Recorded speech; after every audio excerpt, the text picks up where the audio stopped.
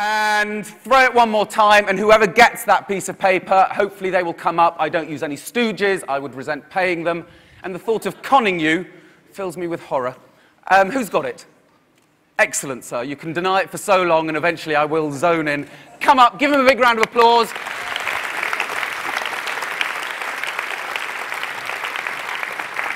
Hello there, sir. I'm Philip. You are? Martin. Hello, Martin. You look slightly reticent to be up here. Have a stand over here, if you would. Martin, were you one of the people that believes I probably I'm not psychic? Yes. Right. This could be a slow 5 minutes. Is there anything I could do that would make you believe I'm psychic? I don't know. No. I don't know if you heard that. He said a replication of Dr. Zenner's 1930s ESP tests. Excellent. Thank you, Andrew. For those of you that aren't familiar with this test, they're called Ghostbuster cards or ESP cards. 5 simple but different shapes: a cross, some wavy lines, a square, a star, and a circle. And in a moment, Andrew, I'm going to give them to you. You're going to look through them and choose one. Whichever one you want, I'd like you to put it flat between your hands. And the others, I suggest you hide away in a pocket somewhere, Andrew, so I can't see them. Otherwise, I've got this devilish system. I won't go into it. You choose one. I'm going to look away. Apparently more impressive that way. Whichever one you want, Andrew, put it flat between your hands, hide the others away, and it's up to you who you show what you choose. Okay, if you do that, Andrew. Andrew at this point is trying to second guess what he thinks I'm going to get him, what he thinks I will think he'll choose. So he probably won't go with the first shape he's drawn to. Have you done that, Andrew? Do you have one between your hands? Yes. Perfect. As far as you're aware, did anybody out there see what it was you chose? No. No, so it's only you that knows. Yes. I don't know, Andrew. I don't know where his fun lies, how he thinks. What I do know, none of us like to be seen as readable or predictable, so as I said, we don't tend to go for the first one we look at. I think you looked at the wavy lines initially, Andrew, but I don't think you've picked them.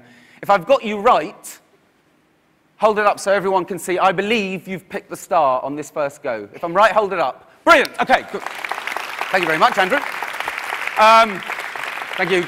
Very good, but let's not renounce religion just yet. The second go, I think, is slightly more intriguing. I know for you the fun really is me getting it wrong. Let's be honest here.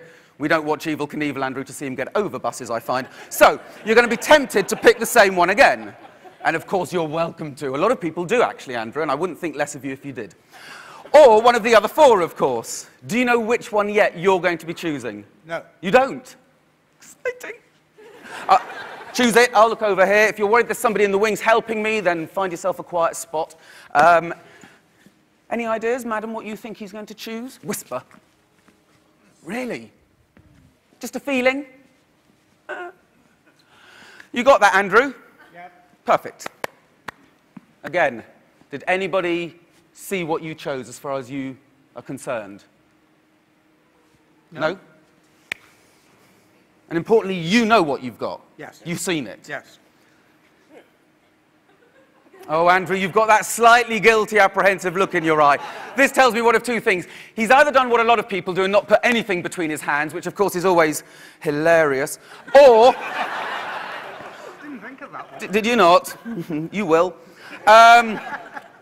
Or he's gone for the same one again. It's rare because I mentioned that people do that, but Andrew, you have a maverick look in your eye. If I'm right, and I hope I am, obviously, you've got the star. If I'm right, hold it up for everyone to see. You swine! You did it again. Okay. Very good. If we have the time, one last go, Andrew. At this point, the rationalists amongst you are assuming this has got to be psychological on some level. I'm either reading Andrew in some way or influencing his choice. So let's eliminate those theories. Just give them a mix-up face down, first of all, Andrew, so you have no idea what they are. And then just put them all into one pocket. And then I'm going to look away, and you're going to fish one out, but not look at it. Okay. Flat between your hands, if you would. Don't look at it. Then no one in the room has any idea what it is that he's got between his hands. So I can't be reading him. Have you done that? Yep. Good. So have you any idea what might be between his hands? There's a square, a circle, a cross, star, wavy lines. No. Apathy, mainly. What do you think it is, Andrew? No idea. Have a guess. It makes my finish so much more impressive. Wavy line. Wavy lines. There's no way he could know that. He didn't know what he chose. No one in the room knows what it is. I can't be reading him. So how are you going to rationalise this if that is the wavy lines? Show everyone, Andrew, and if you're right and I'm right, they'll give us a big round of applause and we'll all go home. Thank you very much indeed, ladies and gentlemen. Thank you, Andrew. Thank you very much. Give him a big round of applause.